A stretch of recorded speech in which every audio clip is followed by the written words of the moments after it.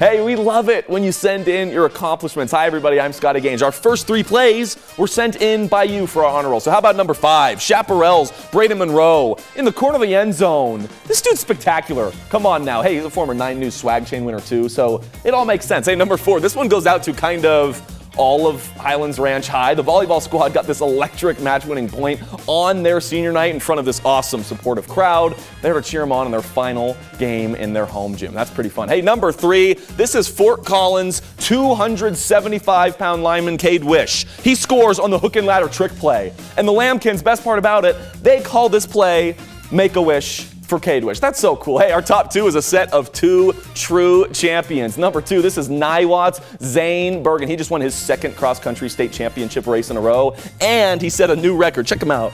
Flash it, Zane. We love that. So, a new course record, doing it this year as number 1. Hey, and number 1 for this week's Honor Roll Top Plays of the Week is Cherry Creek senior Riley Stewart. She won her 3rd straight state cross-country individual championship. She did it with 27 seconds to spare in a 5K race. That's pretty fast. Hey, there's our top 5. You can vote for your favorites on 9news.com/HSS. Remember, send in you doing great things to sports@9news.com.